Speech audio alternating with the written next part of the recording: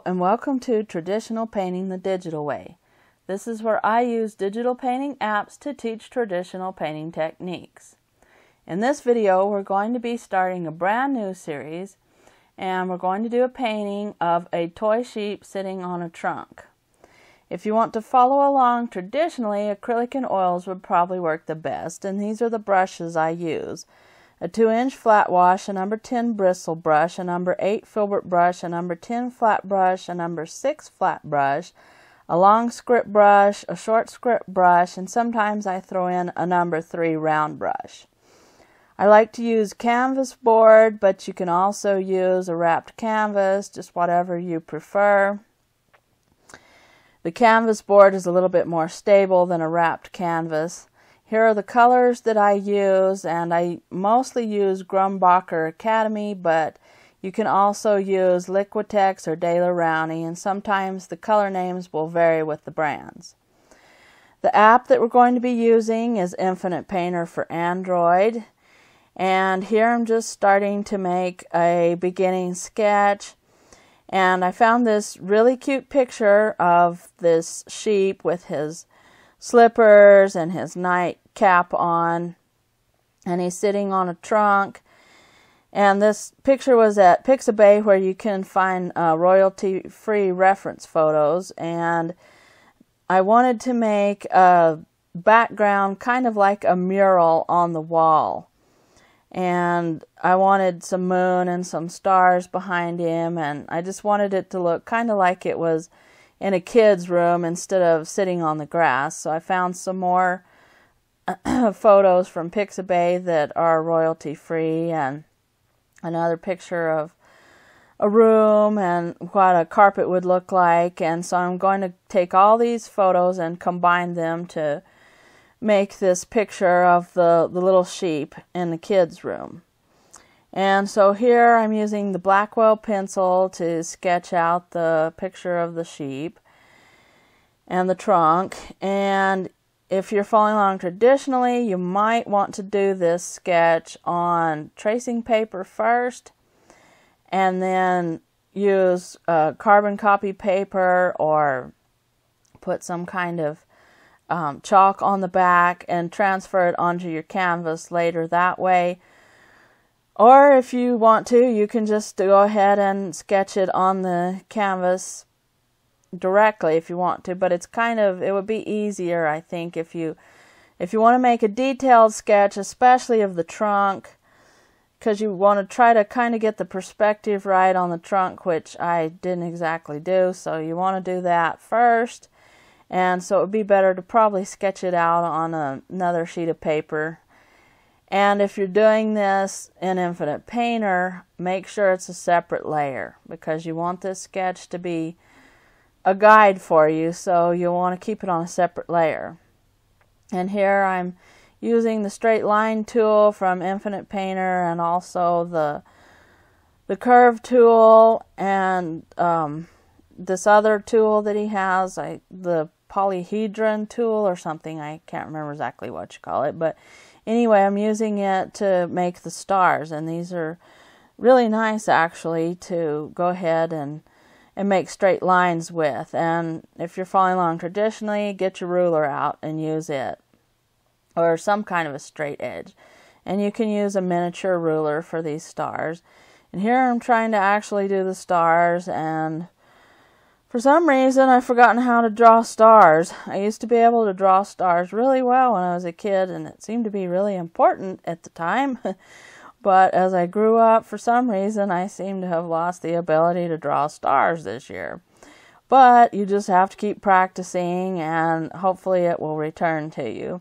So right now I'm just kind of putting in the idea of some stars. I'm not getting them exactly perfect, because I figure I'll work on them later. But I'll tell you what, if you want to save trouble, get them right the first time. I mean, I'm always thinking, well, I'll just do it later, and I'll fix it later. Yeah, you can fix it later and stuff, but it is going to be more of a headache. So just draw it right the first time and save yourself some headaches. Just don't do what I do.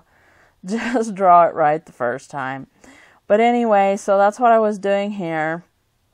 And I just went ahead and sort of made rough sketches of them, and didn't get them exactly right, but I thought, well, I'll just go ahead and do that later. And besides, it's supposed to be a kid's room, and so the stars don't have to be perfect, because I want this to be kind of like a kid making a little theater set. And so, you know, that's my story for this picture, and I'm going to stick to it.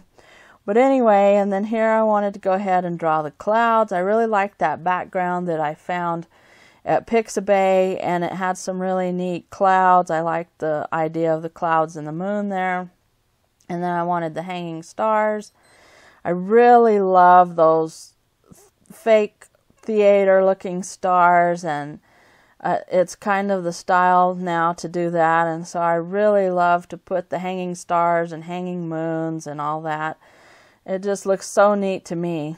And anyway, here I'm doing the background, and you can probably use a very light purple for this, and if you're following along traditionally, a dioxazine purple with a lot of white acrylic gesso, and just make it kind of a light violet color. And the way you're going to do this, probably an Infinite Painter is just use one of the air brushes to do the background. But if you're doing this traditionally, you might not want to put your drawing on until you do that background.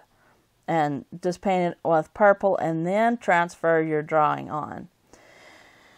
And so here I'm using the Leo brush to go ahead and make the clouds. And you can make those a darker purple color. Throw in a little bit of ultramarine blue if you're following along traditionally. Use your number 6 flat brush. It will work well for this, or your number 8 filbert to just kind of make the rounded edges of the clouds. And here I'm just kind of straightening the edge out of the mural. And you can use the straight line tool in Infinite Painter, or use a T-square if you're following along traditionally to line up your edges and get them straight.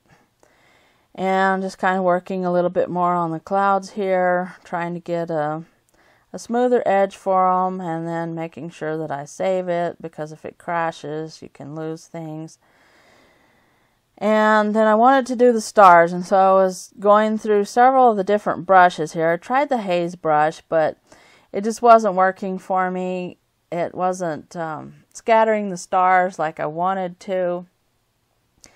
So I played around with it for a while, and as you can see, you can do all kinds of stuff with it, but I decided that I didn't want it, so I tried the inky brush, and this is the one that works the best, I think.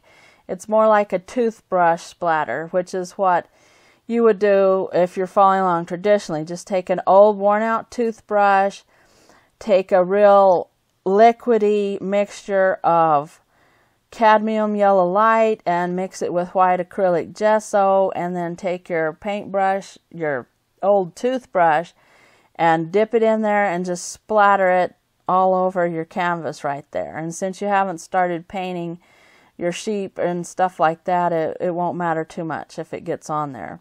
But that makes really good random star patterns, and it works great with the inky brush if you're using Infinite Painter.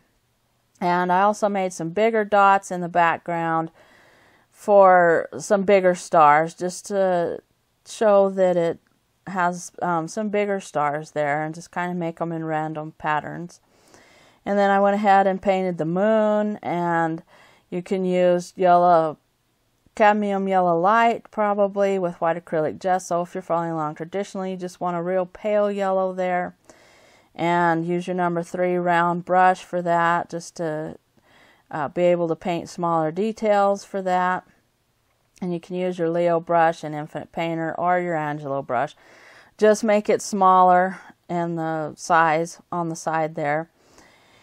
And then I wanted to do the carpet a little bit and just give it kind of a sort of a rough texture there. So I went ahead and turned the texture on for the canvas in Infinite Painter, and you can use your number 6 flat or your number 8 bristle brush. Just make kind of some big areas of color, and take make it a light brown, probably a burnt umber color with lots of acrylic gesso and a touch of ultramarine blue just to gray it out. So you want a light brownish color for the carpet, and it doesn't have to be all the same color. You kind of want to vary the colors a little bit just to give it more interest. And you can use the Pollock brush if you want to kind of give it a more of a textured look. And in here I'm kind of throwing a little bit of some shadow on it just under the trunk there, and I'll go back and fix that later and make it even more refined. So this is the end of part 1 of my toy sheep series, and in part 2 we're going to work more on the background, and we're going to work a little bit on the sheep and on the trunk as well. So if you want to catch part 2, just hit that subscribe button. And thanks everybody for watching. Thank you so much for your support. If you have any questions, just leave them in the comments down below, and I will catch you later.